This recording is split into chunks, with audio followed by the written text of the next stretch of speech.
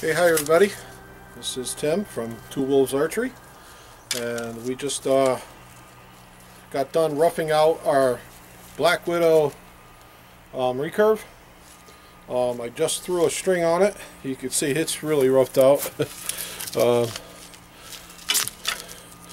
But right now, what I want to do is just shoot it and just make sure that it doesn't come apart on us before we go any further in the build. I made this one more of a true center shot. I cut it a little bit further over, so it's more of a true center shot, so I don't get that arrow kick.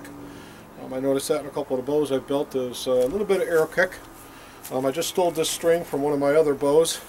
Actually, that bow there, I'm going to ship it out on Monday to a good friend of mine in Utah, of all places. His name is Austin.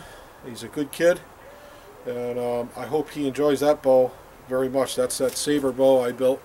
Well, without any further ado, what do you say we take a couple shots at that target over there and see what we do? This is always a a fun moment for me to be able to do this. Let me just make sure that you can see the target, and I'll put this back a little bit back here, a little bit more. I went and broke the leg on my tripod. Forrest Gump would say, "It broke my leg on my tripod." I've been watching Forrest Gump for the last week. I don't know why it's been on every day. Alright, let me grab my bucket over here. Some arrows. Y'all can see me okay? So when this thing comes apart, you'll be able to laugh at me. Well, obviously the knock isn't right for this bow.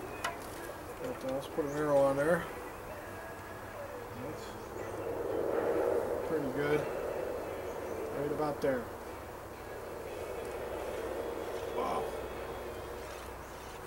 Got pretty good draw on it. I don't know what it is. I gotta get a scale. But, it zips. It's a pretty strong bow.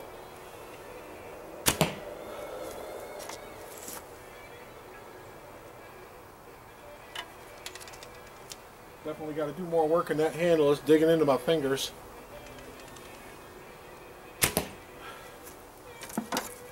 Bullseye! This is a nice bow. Black Widow. Hopefully it sticks up to its name. This one's going to be a good hunting bow right here. That's what this one's made for. It's got a real strong draw on it. This is going to be for someone who wants to take it hunting. But we're going to fix this one up nice and fancy.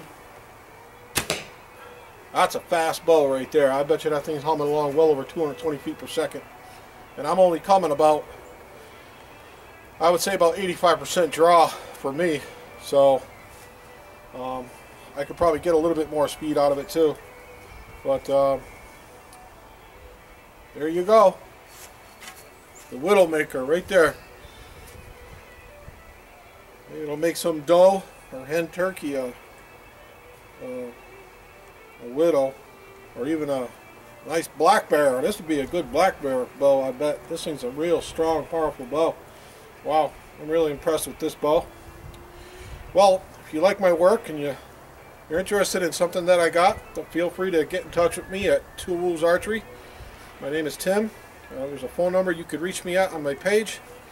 So hopefully we'll get a web page built pretty soon, and you'll be able to contact me there, and you'll see more of my bows that I make.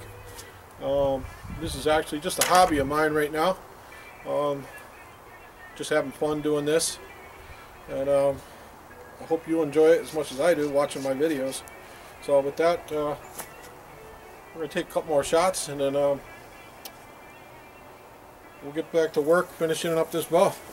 There you go, the Widow bow. We're going to take a bunch of wood out of here, all the way down in here. I'm going to see if I can put like a red. There's red in here, so I'm going to try to make a red teardrop here and a red teardrop there, like blood. So, like a drop of blood from the fangs. So we'll see if I can do that. I don't know. Now hopefully I'm going to try to get one of my friends to carve a violin, and then I'm going to put red in the carving, and then lacquer it and put a red violin in the back of the bow. So who knows? We'll see how it goes. Thanks. Stay tuned.